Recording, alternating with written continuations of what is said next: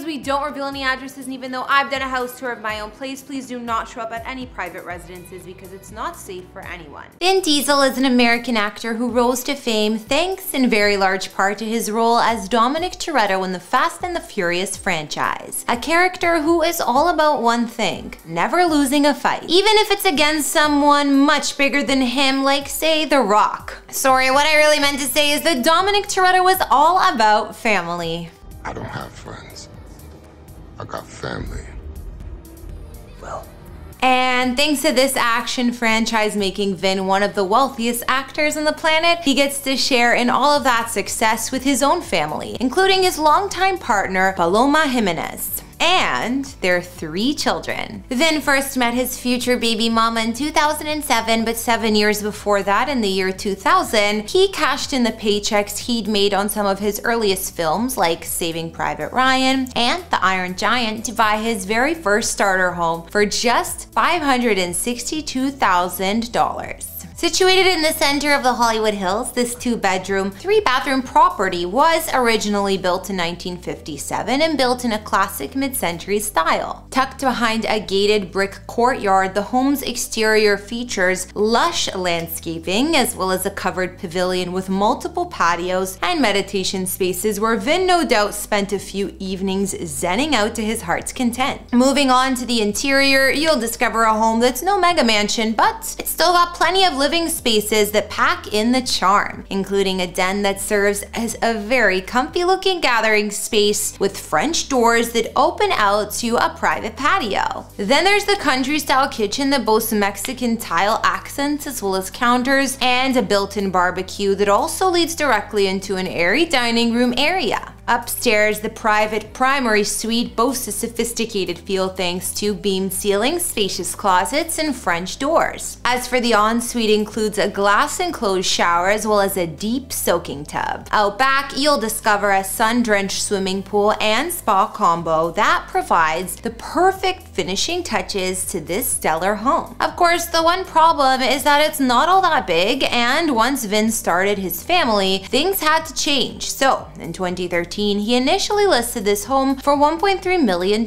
Unfortunately, he couldn't find a buyer, so he wound up renting it out instead at a rate of around $5,800 per month. My guess? Whoever rented this place from Vin probably paid him promptly right on time at the beginning of each month, lest face the dreaded Toretto wrath. After a few years of collecting rent, Vin listed this home once again in 2016, this time for $1.4 million.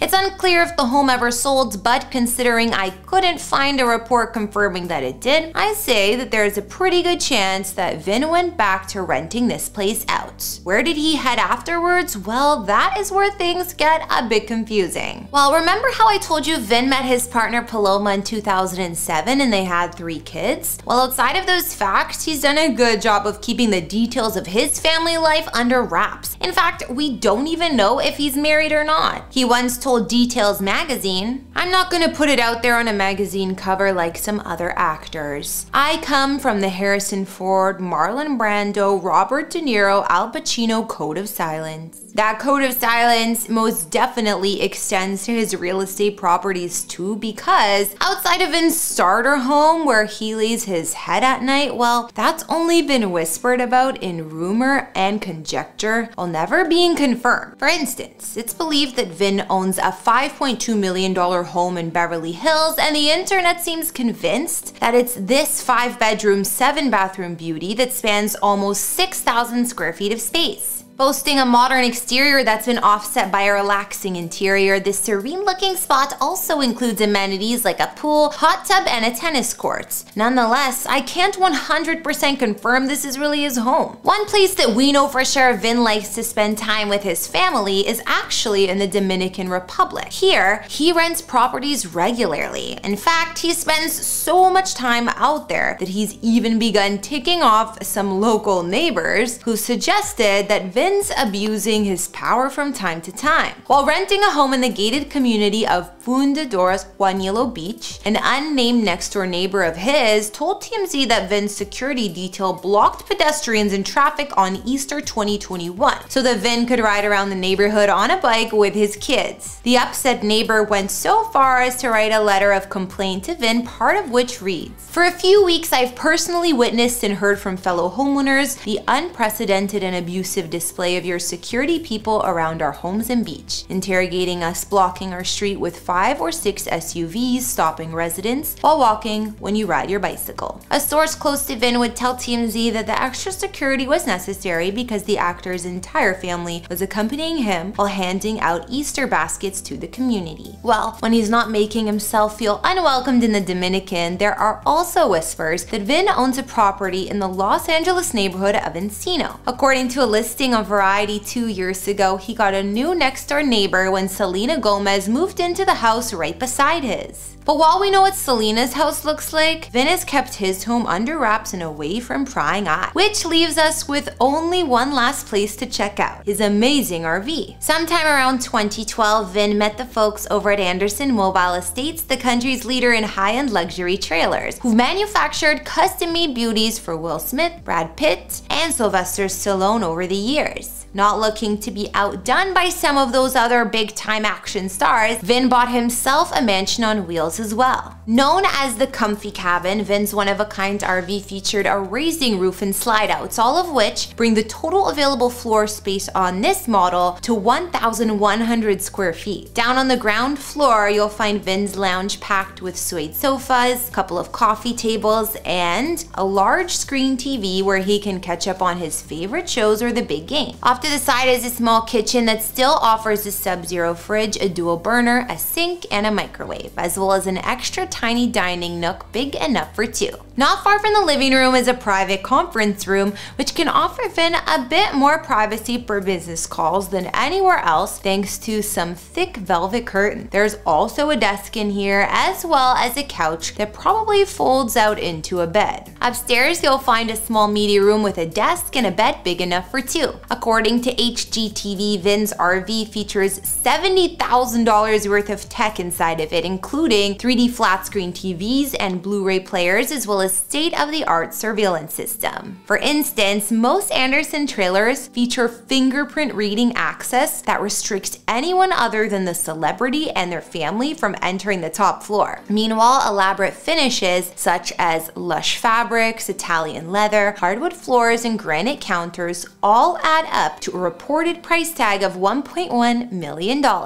Diesel took this bad boy with him on every movie set he was a part of for years, including the vast majority of the Fast and the Furious franchise, as well as the most recent Riddick film. But a few years ago, he decided to move on from this custom RV and sold it back to the manufacturers. They then renovated the trailer and renamed it the Aspen before making it available to rent. Alright everyone, that's gonna bring this latest house tour to a close. Thanks so much for watching, and do me a favor by considering the following question. What's the best reason you can think of for why Vin Diesel prefers to keep his family life so private? Let me know what you think makes Vin different from so many other Hollywood stars in the comments down below. Otherwise, like, subscribe, and turn on your notifications to make sure that you never miss an episode. My name is Kara. If you enjoyed this look into the homes of Vin Diesel, then keep watching because I'm about to take you inside the homes of his upcoming on-screen rival, Jason Momoa. I'll see you all next time. Bye! In these videos, we don't reveal any addresses, and even though I've done a house tour of my own place, please do not show up at any private residences because it's not safe for anyone. The past few years have definitely been busy for Jason Momoa. Not only has he been putting the finishing touches on his long-awaited sequel to Aquaman, but since appearing in 2016's Batman vs. Superman: Dawn of Justice, this Hollywood actor has starred in a total of 6 DC Extended Universe projects. Unfortunately for Jason, his personal life is also keeping him pretty busy. After meeting his childhood crush Elisa Bonet at a jazz club in 2005, Momoa somehow convinced her to drive him back to the motel he was living in at the time. On the way there, they stopped for some food at a coffee shop and Bonet ordered Guinness and grits. from that point forward, these two were in love. Well, until quite recently, that is. After welcoming their daughter, Lola, in 2007 and their son, Nicole Wolf, the following year, Jason and Lisa moved into a gorgeous estate in Topanga, Los Angeles, with 10.1 acres of land that's believed to be valued at just over $3.5 million.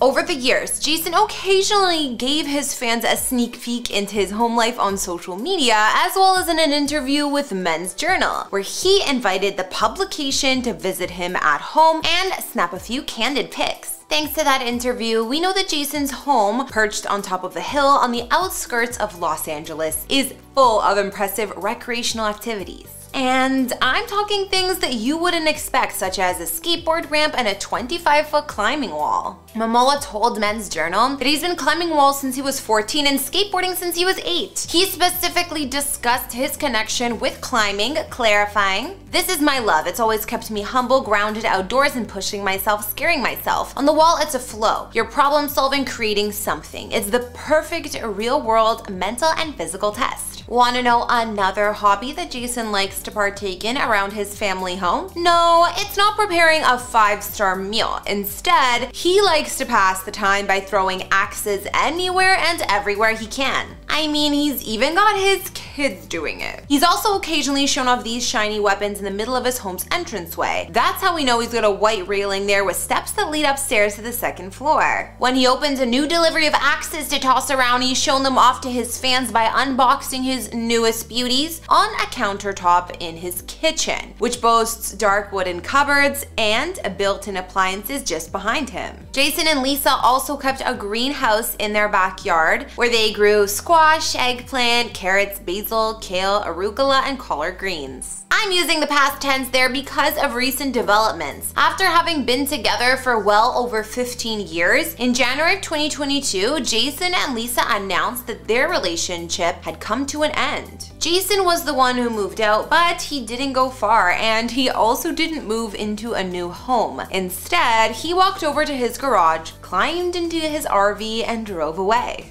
When Jason Momoa was still in his 20s and hadn't yet met Lisa Bonet, he lived for a number of years at an old Airstream RV that he kept parked near the city of Valencia so that he could go climbing anytime he felt like. After meeting Lisa, a lot about Jason's life changed, but he never lost his love for RVs and the freedom that comes along with hitting the open road. In fact, the Hollywood superstar even showed up to the Aquaman premiere in 2019, not necessarily in style, but in the comfort of his newly acquired Earth Roamer recreational vehicle. We didn't know it at the time, but soon enough, Jason will be spending a lot more time inside that thing. After he and Lisa split early last year, speculation was running wild that Jason was living out of this vehicle, especially once the Daily Mail tracked him down to a friend's lawn not far from where he used to live with Lisa and his kids. With a truck-like body and 4-wheel drive, Jason's RV can traverse far more intense terrain than your typical model. Officially speaking, this camper is what's known as an Earth Roamer LTI, and it was entirely custom designed by the star to the tune of around $750,000. This was to ensure that it had everything he could need, including a king-size bed, an espresso machine, induction cooktop, and an outdoor kitchen. Now, considering the developments in his personal life, Jason's probably had a pretty tough go of it this past year, but at least he's had the chance to return to his roots, living out of his RV like he's done in the past. One insider told English media publication The Sun he stays in it quite often and has opted to sleep in there instead of getting a hotel on set so he can be by the beach. He's really not a private jet luxury resort kind of guy. Hey, one thing's for sure, living in an RV, even a luxurious one like this, is a lot cheaper than your average celebrity home. When news first broke about Jason and Lisa's split, the general consensus over what happened between them appeared to be related to the DC star's former nomadic lifestyle. After having spent a considerable amount of his young adulthood not working, now that he's one of the most in-demand actors on the planet, Jason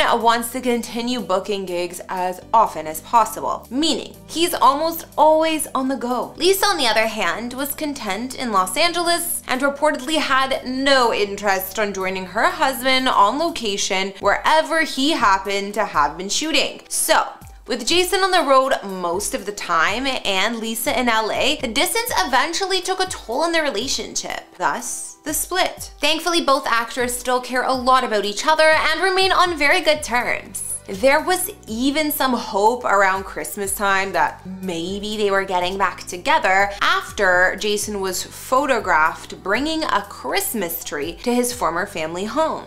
But according to the follow-up reporting, that was simply Jason being a good father and a supportive ex. The two are not getting back together. Which leaves us with one last question. Where does Jason Momoa go next? Well, we did a lot of digging and discovered that according to tax records, Jason actually owns a 5.5-acre property on Kauai Islands, North Shore in Hawaii. But unfortunately, what it looks like is a complete mystery. The only other rumor I could uncover was a suggestion that Jason is building himself a new home in the city of Fort Collins in northern Colorado. I'll admit this one's probably a reach, but Jason used to live in Fort Collins during that earlier transient period of his life, working as a waiter at a local restaurant while living in the Rams Point apartment complex. A few years later, he decided to move back to Hawaii to pursue surfing, which is what led him to getting discovered for his first big acting role on the 1999 series Baywatch Hawaii. Now, some mysterious individuals hiring work crews and having them all sign NDAs in the Fort Collins area to build a giant new mansion. Could it be Jason? Possibly, but NDAs don't really sound like his style. But wherever Jason ends up next, it likely will have ties to his former life as a nomad. I mean,